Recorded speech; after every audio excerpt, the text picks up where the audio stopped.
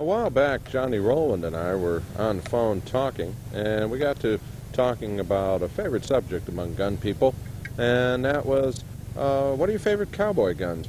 And I think a lot of us who are in the gun field sort of grew up on the idea of our Saturday morning heroes or our Saturday evening heroes, depending on age, whether it was movies or television, and some of us were, in both cases really, the movies and TV. And when Johnny and I were talking, I was telling him about my favorite cowboy guns that I've got, and he was saying he'd really like me to do a segment for the Shootin' Show on it. So here I am. As you can see, I'm a Colt man. This is an actual third-generation Colt single-action Army, which has had an awful lot done to it. This started out as a 7.5-inch nickel third-generation 45. With a 7.5-inch barrel, as I said, and the standard gutta percha or checkered hard rubber grips, and nothing more than that, just a basic gun. And I've been looking for 7.5 third generation for quite some time, and I found this one, and it was a nickel, as I said, but I'm not really a big fan of nickel plating. So over the course of time, we wound up doing a lot of things to this gun. One of the first things was to get the finish changed. And if you're a Colt collector, this will probably break your heart, but since I'm not a Colt collector and I really wanted the gun for a lot of shooting, I figured this would be ideal. So I had the gun metal-lifed over the nickel plating by my friend Ron Mahofsky at Metal Life Industries in Reno, Pennsylvania. And a metal life finish is an electrostatic chrome binding process, which up until that time I had thought just could be applied over a blued surface where the bluing had been removed and you had bare metal. But in fact, Ron told me that you can indeed put this finish, this electrostatic chrome plating, over nickel plating that's already in position. And so we did that. And the result, according to what Ron said, and according to my experience subsequently, is a finish that's just virtually impossible to defeat. Now, I happen to have, as anyone would know who's shaken hands with me, a chronic problem where my hands perspire. And even though I don't drink a lot of caffeine or anything of this nature, my perspiration is very, very acidic. So consequently, I can destroy almost any kind of a finish. This gun that I'm holding in my hands right now has had this finish on it for quite some time, and I handle it constantly. And I've yet to do anything to it that makes it look less than pristine. But I wasn't content with just having the gun refinished. Got together with Bob Munden, whom most of you probably know as being the man in the Guinness Book as the world's fastest gun. And Bob is also a superior gunsmith. And Bob did one of his full race jobs on this gun, which means that he did virtually everything to make this gun a lifetime gun, and a gun that is going to keep shooting and keep shooting and keep shooting and keep shooting. And it's also very, very fast. A lightened trigger pull and everything you could possibly want in terms of slicking up a single action. But I wasn't quite through yet either. So I got together with the folks at Eagle Grips, and I got a pair of black buffalo horn grips put on the gun as well. And I really, really like this black buffalo horn because it's just got a classic sort of elegance to it. And these grips, by the way, have to be actually hand-fitted to the gun so that you'll have the kind of nice, clean fit that I have. And then lastly, I decided to put it into the holster that I'm wearing, which is one of Sam Andrews' gunfighter rigs. And this is obviously not a practical holster if you're riding the range, quote unquote, but it's a superior holster if you're looking for something that brings back the flavor of yesteryear's Western heroes.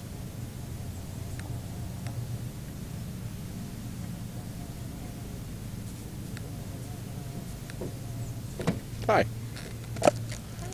How are you? Figured we'd do a...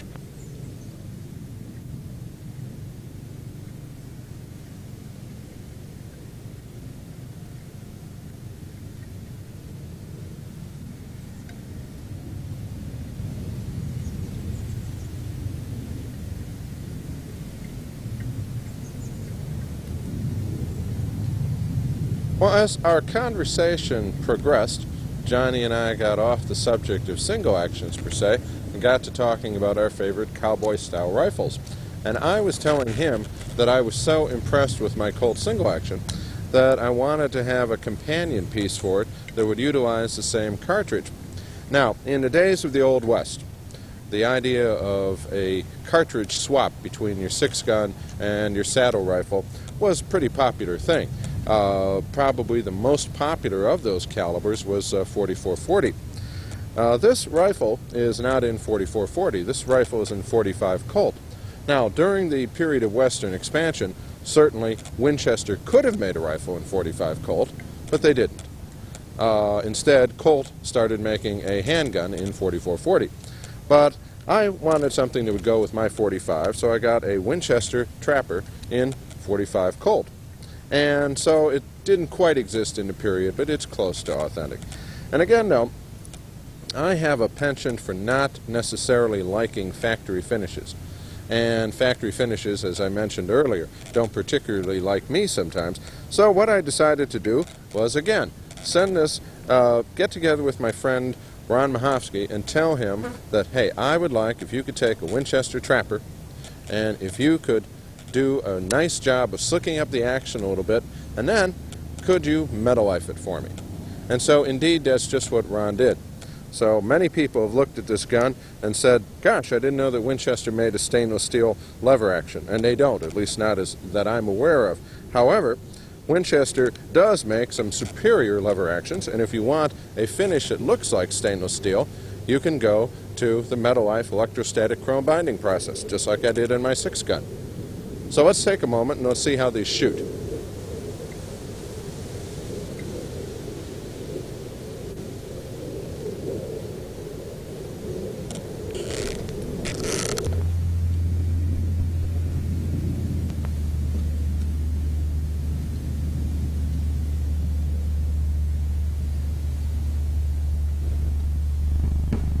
Get a holster shot of it. You want it? Okay.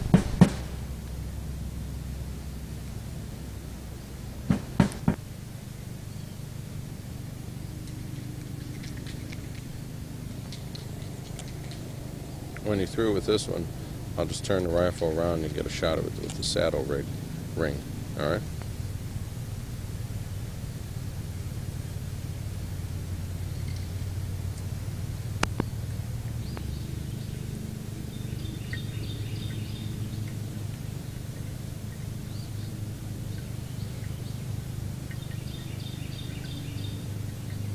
I'm here for the shooting show with my friend Mark Strickland and also my business associate Mark Strickland.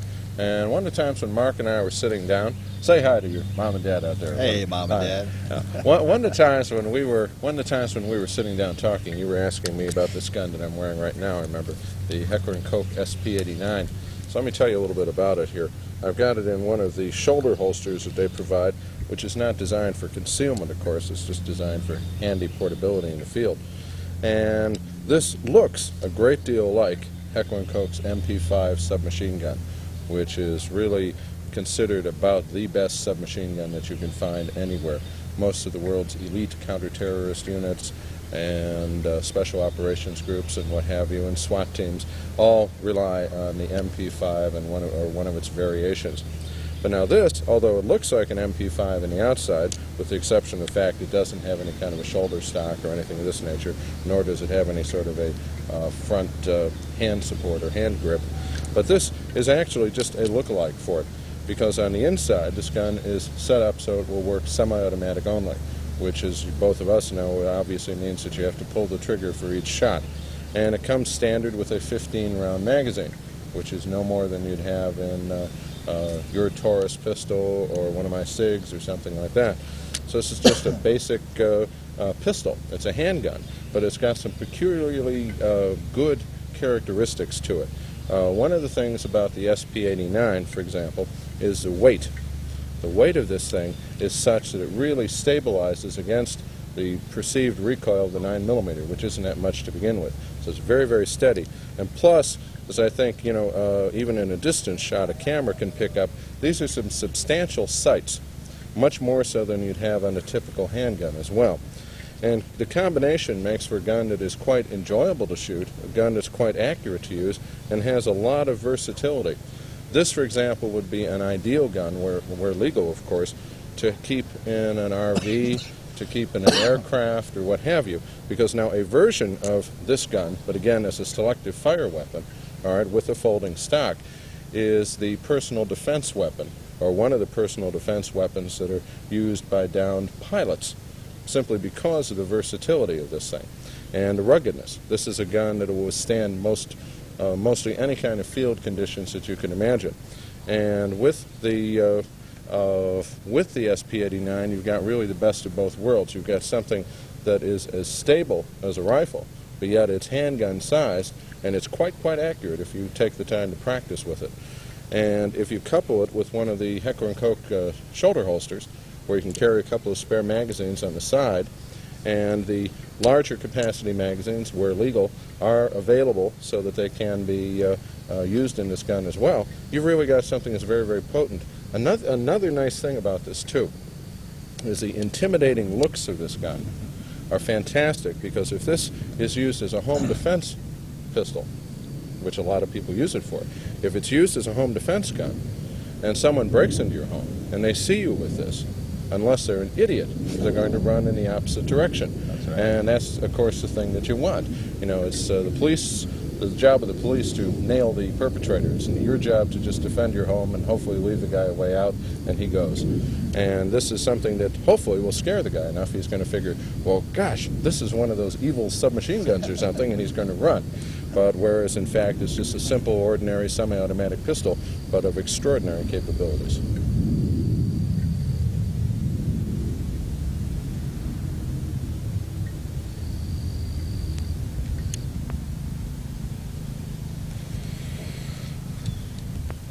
We do cut these in.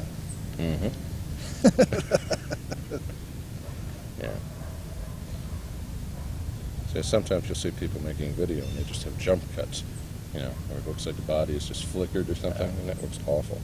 And it's very simple to get around that. You just make these things, and then you just use them to cut. Show me the size. Sides.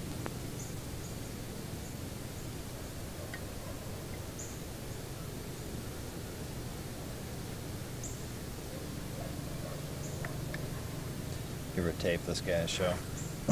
Can't get it. It's on satellite. Bonnie getting them out to us. Yeah, he doesn't do a very good job of that. But I will tell him I really need to have this. It's very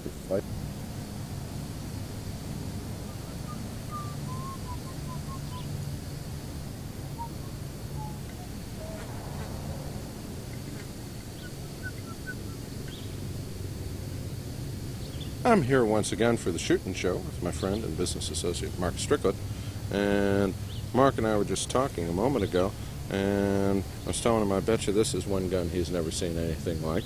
You know? What Mark's got in his hands here is a standard Walther P38. Now this is one of the guns that was a West German police pistol and was turned in, sort of trade-in against new Walther pistols, and a lot of these guns wound up coming to the United States, and they were a great buy, Mark. I mean, this was great. I know you like to find a bargain in a gun sometimes, and this was just fantastic, because these guns were selling for around $250, $260 retail, with a spare magazine and a full-flap military police holster, and it's just really fantastic. And they were such a good buy that what I did was I got two of them, right? Because when I was a kid, I was a big fan of The Man from U.N.C.L.E., and I loved that show. And I'd always wanted an Uncle gun. Now, for a while, I had a Walther P38K, which is a more modern version of the P38 9mm, and it has a short barrel, and sometimes it was called a Gestapo barrel, because during World War II, some Lugers and some Walther P38s were cut down so they'd have a snub-nosed barrel. But that just wasn't quite right for me. And so what I did was I got together with my friend gunsmith Lynn Trapper Alexiou. And Trapper's really well known. He is an expert in terms of firearms refinishing, but these days he's specializing in other aspects of gunsmithing. And he's also got a good sense of humor. So I asked Trapper, hey, if I sent you up a really nice Walther P38, and it doesn't have any collector values, and one of these police turn-in guns. Could you, if I told you what I wanted, could you turn it into an uncle gun for me, right? So this took some difficulty on Trapper's part, and he is a patient guy.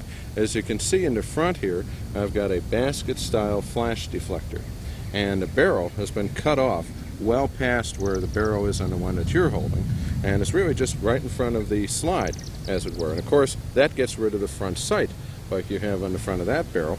So a front sight had to be sweated on here. And then, after we had the flash deflector on and the front sight, the first time, I'll be real honest with you, the first time we did it, we got the gun back, and the silver solder hadn't been prepared properly, so we're out there getting ready to shoot, and whammo, parts fall off, right? So we sent it back to Trap, and he fixed it up, and it's worked like a charm ever since. And I even connived him into engraving Uncle across the top.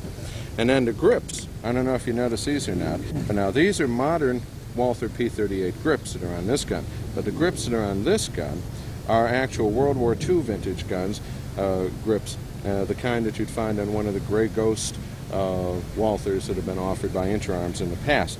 And this does not have a shoulder stock or an extension magazine or a telescopic sight on it or anything like that, and it's certainly not selective fire. But it is an interesting gun. I've put it in magazine articles several times, and this is one of the guns that people always write to me about. Where can I get a gun like your Uncle gun? I had a gentleman who called me on the telephone about a month or so ago and said, I found myself a really nice P38. Now, who could turn it into an Uncle gun like yours? And it was an interesting show. It was a lot of fun, and we always enjoyed it. And so I've got my very own semi-Uncle gun. Yeah, semi-Uncle gun.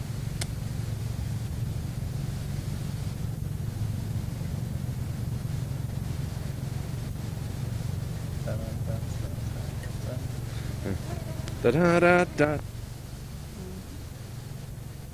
Now we're showing the front sight here. And then we're talking about the gun Mark's holding, which has a full-length barrel, hasn't been cut off in front, and the sight is, of course, on the front of the barrel, on the muzzle, whereas in the case of my Uncle gun, we've had to put the sight on the bridge of the slide.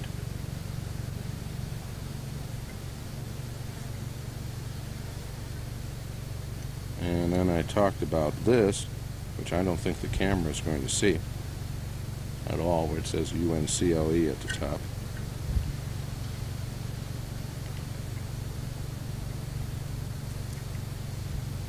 And then we talked about the grips, showing the difference in the World War II style grips as opposed to the post-war grips like Mark has over here.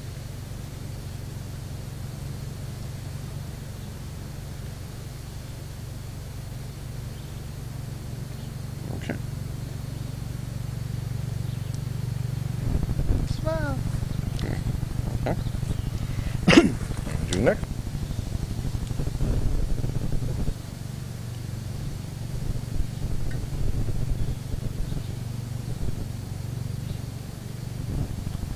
This is the Seacamp DA-32, the ultimate cognoscenti hideout gun. And by cognoscenti, of course, I mean people who are in the know. I thought the Shoot and Show audience might be interested in the Seacamp because it's probably something you've heard about, but it may be something you have yet to see. And the reason for that is these guns are, how should I put it, ridiculously popular. These guns are so back-ordered that the Seacamp company could, I would think, continue making guns from now until doomsday, and they wouldn't quite get caught up. The reason for that is that they are so excellent.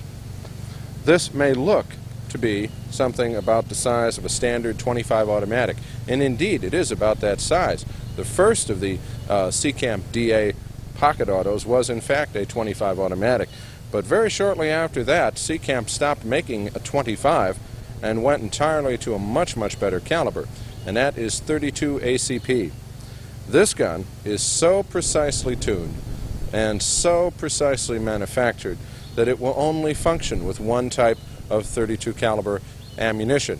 That is the Winchester Silvertip hollow point. And the Winchester Silvertip hollow point is as effective as you can get in .32 ACP. Now, .32 ACP may sound familiar to you.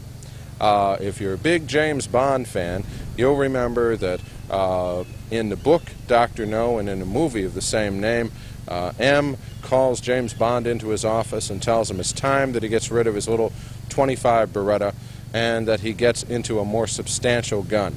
And of course, the more substantial gun they gave James Bond was only one caliber up. It was in .32 ACP. It was a Walther PPK. Now, I can't help but think that if James Bond in his original incarnation were around these days, M probably would have gotten Major Boothroyd, the character name, to give him one of these little Seacamp DA-32s, because it's just as small as the .25 that Bond was getting rid of, but it's much, much more effective. Major Boothroyd, by the way, interesting story with that. Major Boothroyd is really a man by the name of Geoffrey Boothroyd, who was a very, very well-known Scottish gunwriter and gunsmith. And Geoffrey Boothroyd was a big James Bond fan, and so he wrote a letter to Ian Fleming sort of complaining about the fact that James Bond was carrying a little .25 automatic and he should be carrying something much more substantial. So by way of thanking Boothroyd for his contribution, when Ian Fleming wrote Dr. No and decided to in fact change James Bond's armament, he named the character Major Boothroyd. And Major Boothroyd is a genesis for the character Q, whom we see throughout all the subsequent James Bond films. But back to the Seacamp. This is a neat little gun. It is double action only. It is made entirely of stainless steel. It is totally slick-slided, no sights whatsoever. There is an exposed hammer, as it were, but the exposed hammer has no spur. The gun is designed to be slick into the pocket and out of the pocket. And this is about the best way to carry this gun. Certainly it could be used in an ankle holster, but probably the two best ways, I would have to say, would be either as a pocket gun, and perhaps with that in conjunction with a pocket holster like I have here.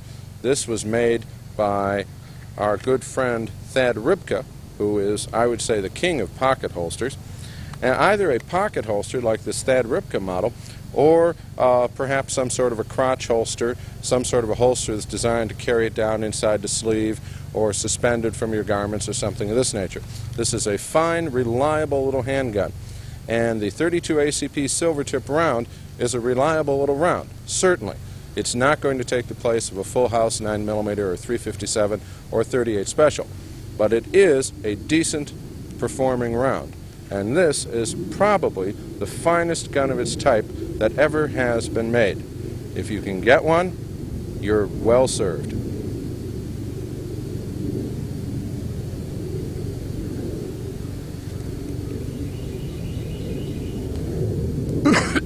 Red light. What's that? Yeah. Okay, do some stuff.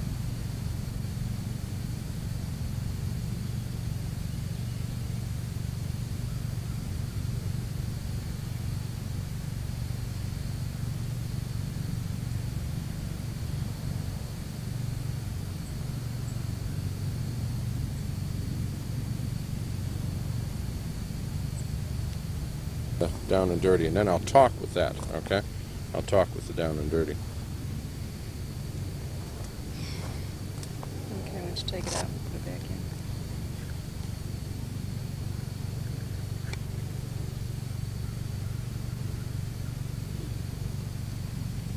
Here's what I meant about, as I call it, perhaps shouldn't, a crotch holster.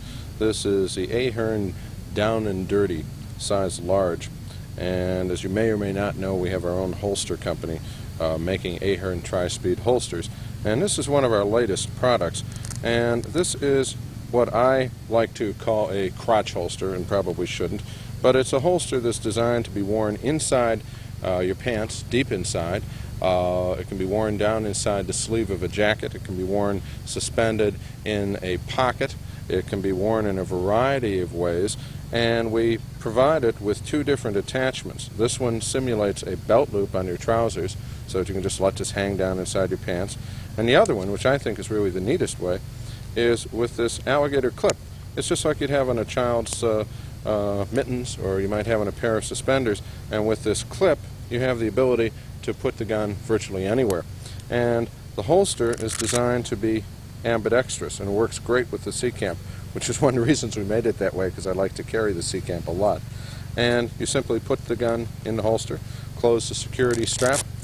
If you wish to turn it around for other-handed use, put it in the holster, close the security strap, and the gun hangs right where you put it. And you don't even have to remove the clip or remove the belt loop. You can just simply remove the holster by use of the Fastex buckle. This is a really neat way to carry the C-Camp DA-32, if I do say so myself.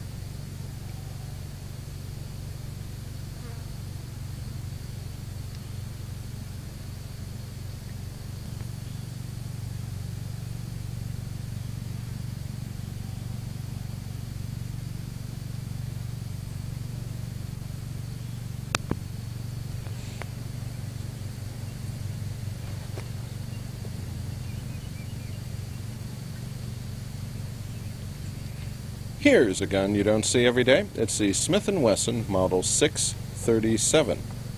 I'm Jerry Ahern for the Shootin' Show. The Model 637, now just what is that?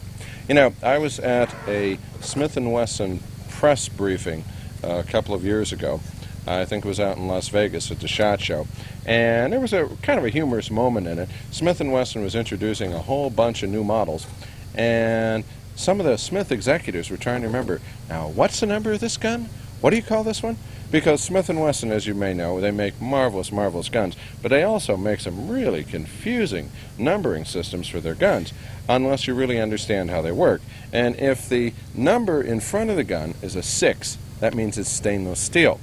And in the case of a Model 37, that would be an airweight version of a blue or nickel-plated Chief's Special revolver, the Model 36. Okay?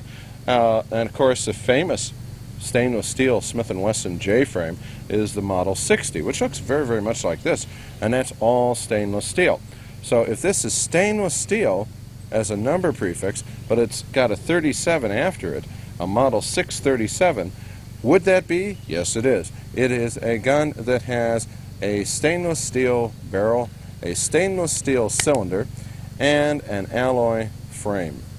Now, this is not a gun that you see every day, as I said a moment ago.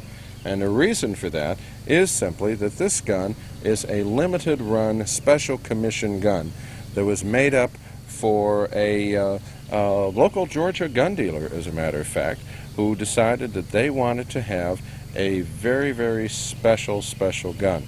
And at the end of this segment, you'll see the name and address of the firm if you're interested in finding out about it. The Model 637. This could be a very, very appealing gun, and I'll tell you why. Smith & Wesson has a habit of making what most people would concede to be the finest snub-nose revolvers people make, generally. They are inherently accurate, they're reliable, they're compact, and they're lightweight. But some people want a much more lightweight version than an all-steel gun. Consequently, they want to go to the airweight or alloy frame. However, we know that aluminum is not going to rust. The aluminum alloy is not going to rust, but the blued steel parts or nickel-plated steel parts could rust. So actually, this is a very, very sensible combination, putting stainless steel together where needed with aluminum alloy to make a nice lightweight gun that weighs about 1/4 pound less than the 21 ounces of a standard all-steel J-frame of this type with an exposed hammer. Now, of course, this is a 5-shot gun, and because it is an alloy-framed gun, you cannot, you should not, you must not utilize plus P ammunition in the gun, because you can do damage to the gun. However, there is a perfectly suitable thing that you can do. You can get the Federal 125 grain Nyclad jacketed hollow point, which is their Chief's Special load. When Smith & Wesson had its own ammunition company, the Nyclad load was designed by Smith & Wesson specifically for firing from their 2-inch barrel J-frames, something that would give effective performance on the target without generating excessive pressures that would destroy the gun. And that is the ideal load. In fact, I would say it's really the only practical load for a gun of this type, whether it's a Model 637 or one of the other airweights. The Model 637 could become a collector's rarity someday, I don't know. But it is a very nice, practical, lightweight gun for a woman to carry in her purse, for a man to carry in an ankle holster, for sticking in a pocket if need be. And it's durable, and of course it's a Smith & Wesson, and these work just great.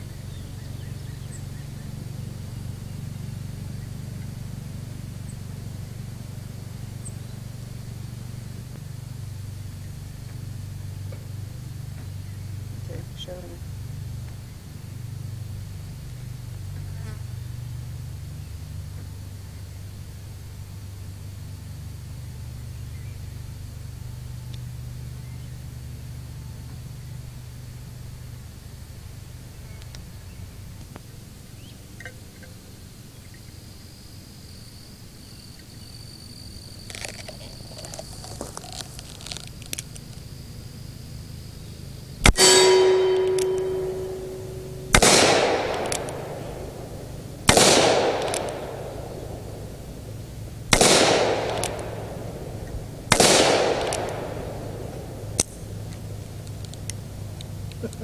Keep it going.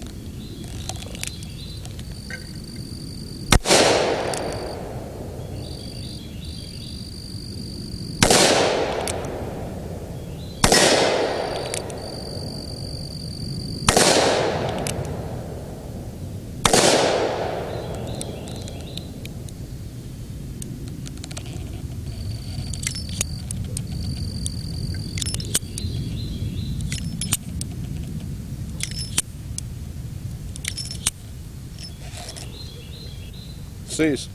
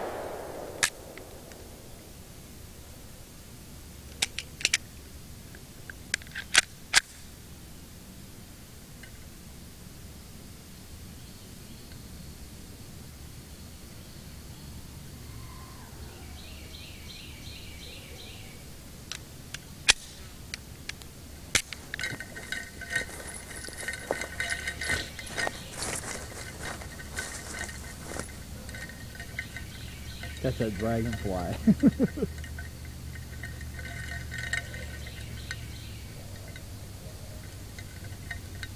Come on, dear.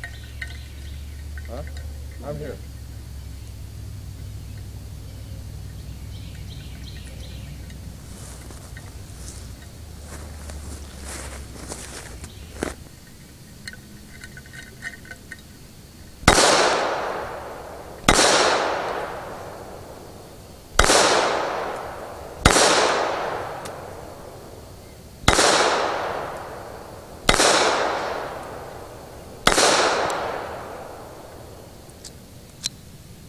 Got to do that again.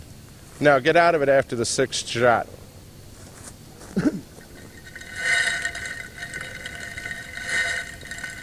target is nice and safe. You have to get out of it after the 6th shot. All right.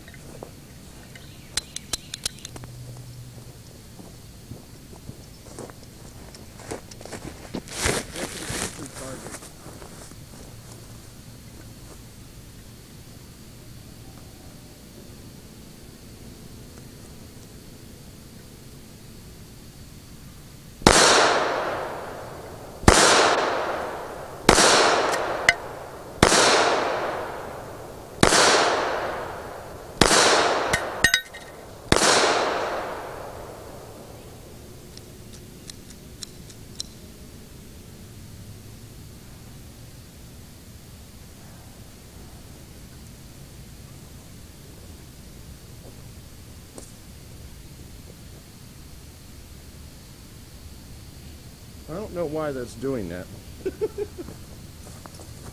I was hitting the target a little bit. I don't know why it's stovepiping on the last one.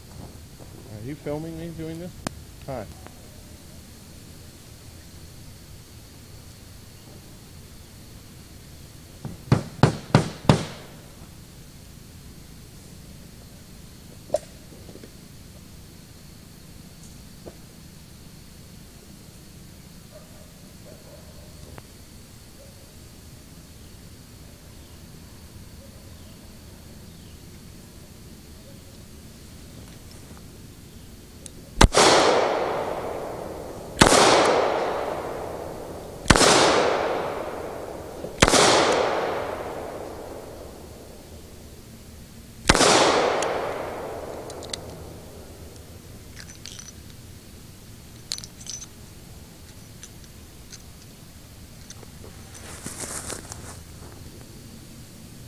My mighty accuracy.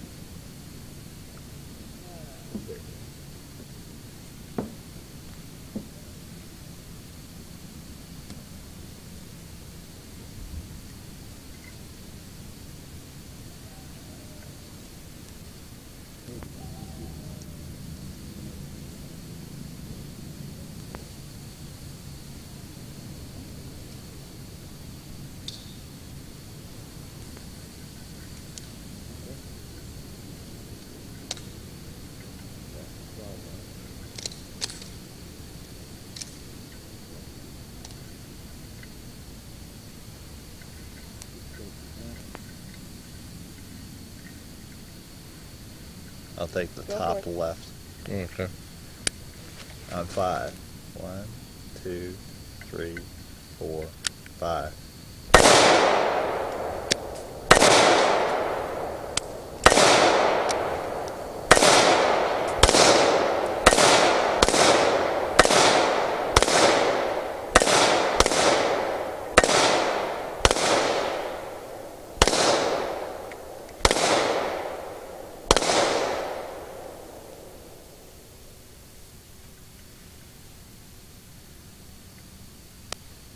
Five. When? Ready? Mm-hmm. 1, 2, 3, 4, 5.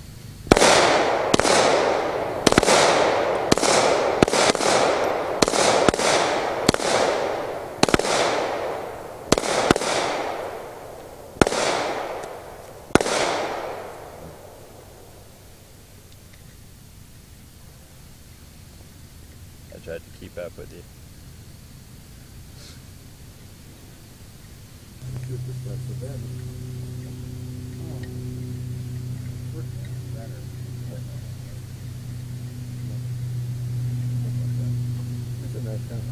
Yeah, that's the one for a while.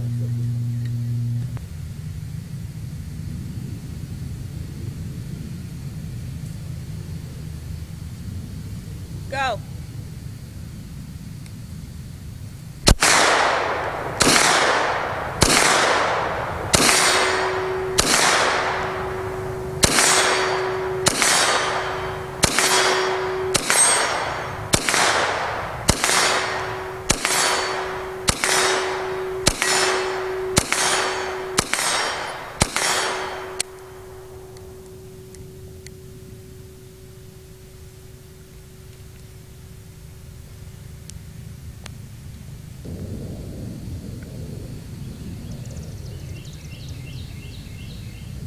Go.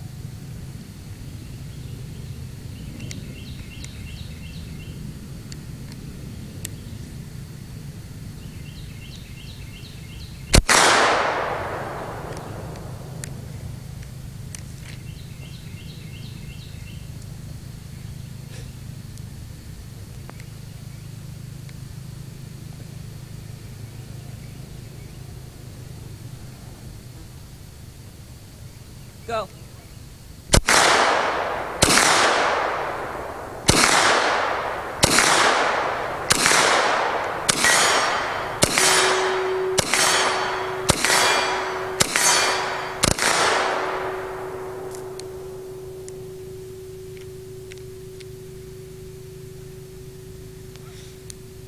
Push the button in the back and you release the clutch pressure. Too much. Too much pressure. What it's doing is it's jamming on the